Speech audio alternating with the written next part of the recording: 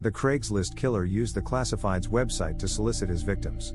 From there, Philip Markoff targeted women who he robbed and assaulted before killing one in 2009. The Craigslist killer, a 23-year-old medical student named Philip Markoff, did not seem like a murderer. He had grown up in a small town in upstate New York in a middle-class household.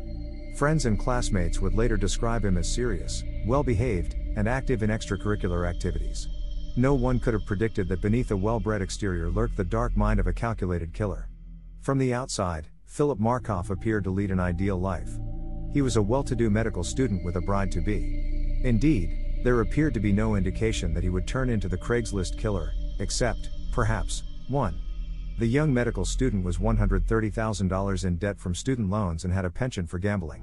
Almost a year before a spree of robberies that targeted women would leave one dead, Markoff had begun to reach out to people on Craigslist. These messages revealed a different side of Markoff.